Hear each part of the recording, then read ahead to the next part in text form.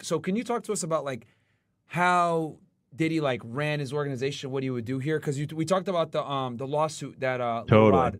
Rod So now we've got all these data points. Let's like zoom out and yeah. sort of talk about like and not really mince words. Like everything I'm about to say is kind of speculation, right? Okay. All Based right. upon the evidence that we have. Okay. So just treat everything I'm about to say like speculation. And I'm Okay. just going to not This mince is just words from about the what I facts that kind of you've think. gathered. This is And this is like, just my opinion, yeah, but the facts you've gathered. This is kind of the conclusion that you've come to, right? yeah, From from what looking we at the know right now, it lawsuits. looks to me like Diddy was running a sexual blackmail ring in the music industry on behalf of his mob handlers, that is like the background of the music industry and has been for a long time. And so he's running this sexual blackmail ring by basically being in the middle of Hollywood. He's famous. He throws all these crazy parties, and those parties sort of have tiers where like lots of people get invited, and then the after party is sort of like if you know, you know, and you can stay.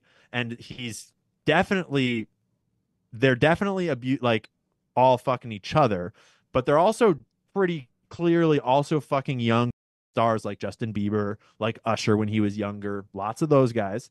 Lots of boys, lots of girls, but it also sounds like they are trafficking children in from the trafficking industry, like not kids of fame, not kids from Hollywood, but actually just like disposable children. Mhm. And I'm starting to suspect that lots of kids are being killed or just dying from this abuse or from some of the like more sick, dark kind of rooms that are happening at some of the parties, probably. Because that's kind of coming out of the whistleblower space, and people are still afraid to talk about that more like, the unalive kind of stuff. He's definitely there's drugs everywhere in every direction. Everyone's doing all kinds of drugs willingly and unwillingly, and we know that from lots of lawsuits. Yeah. And it all adds up to sort of like the guy was put in place in order to manage our culture, in order to manage the music industry, in order to create blackmail and create debauchery, to fill the prisons, to sort of like debase the culture, to undermine the family, to undermine black culture. Like it just looks like that's what's been going on for decades here. And then he starts to get high on his own supply of power and just like gets more and more reckless and more and more reckless. And they are protecting him all through this time. But it seems like eventually it got hard enough to protect him, or enough came out, or like maybe like it kind of looks like Cassie just was brave enough to file a lawsuit at the right time when it was like the climate was such that it was hard to kind of put a lid on it, and her lawsuit was salacious enough, and then it spurred enough other people to want to file lawsuits that they were kind of like did the math and realized like we got to cut ties with Diddy. We can't protect him from this. And he's already a liability. And I assume they've already got Jay-Z ready to step in and fill his shoes, because everyone in the industry is talking about how Jay-Z is just as bad as Diddy. Jay-Z's at all these parties. DJ Khaled is at these parties. Drake is at these parties. All these guys are fucking each other. They're all swapping wives and they're all swapping booty holes. They're all throwing baby oil around like crazy. Um, Baby was crazy. Basically every male rapper that runs in those circles, it sounds like, and I mean, obviously it's not all of them, but at this point, it seems like it's more of them than not, because that kind of seems like how you have gotten a record deal over the last 30 years is like have some sort of blackmail on you, be willing to do some sort of stuff, do some favors for some people. The whole industry feels pretty damn corrupt at this point. Um, Shit. that's the overview of what's going on. And that implies that Diddy is tied into the human trafficking networks in some amount, whether it's Diddy directly or whether it's his handlers like the mobsters, Fahim Muhammad, the people around him that are just supplying kids and girls and stuff. It implies that he's definitely tuned into the drug networks, obviously. He's tuned into the weapons and illegal weapons networks. So he's tied all throughout these black market Well, industries, he and had an they're all tied to each AR-15 other. with the serial numbers obliterated in one of his homes. Exactly. So it's hard to understand exactly how much Diddy was in charge of his operation, but I find it impossible to believe that he was actually at the top in any way. Like, both from how he was brought up and put into position by Clive Davis, and then later Lucian Grange was overseeing him. Same early life story. And Lucian Grange is the CEO of Let their Universal Music Group, pockets and grow. Universal is like 1/3 of the music industry right now. Universal Music Group manages Taylor Swift, like all of the satanic weird stuff that's happening in music right now. A lot of those songs are coming out of Universal Music Group, and a lot of these record executives are related to each other, tied into each other. Like Lucian Grange's son, Elliot Grange. Here's a fun one. Elliot Grange is at Atlantic Records. He's in sort of like in one of the other thirds. There's like three big music kind of like Pull this guy up. umbrellas. His Sort name of. is Elliot Grange, you said? Yeah, Elliot Grange. Okay. That's Lucian Grange's son. Lucian is in charge of Diddy and Universal Music Group. Elliot Grange is coming up through the ranks over at Atlantic Records, and he just recently changed and got a new position and got elevated. But Elliot is in charge of Ice Spice, right?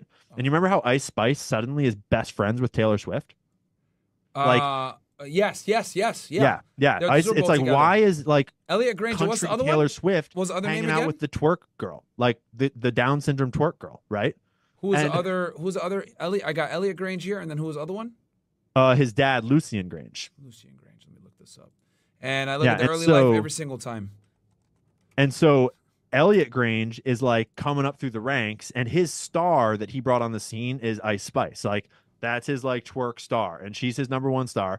And then it just so happens that his number one star, Ice Spice, just happens to become best friends with Lucian Grange's number one star, like Daddy's top star, Taylor Swift. So to me, that looks an awful lot like Taylor Swift has a contract for her boyfriend and she has a contract for her best friend. And that's how you can start to promote this like degeneracy in the Taylor Swift crowd by just get Ice Spice up there with no clothes on and make her shake her ass, like, because that's all she does. Upside down cross of the Super Bowl and all this other bullshit throwing up satanic signs. Absolutely. Yeah. And so that's just to show that like the whole music industry, they're all tied together. Like they all know each other. They've all worked together. They've all brought each other up. Almost every single one of the executives, and a lot of them probably or certainly have ties to the mob in various forms.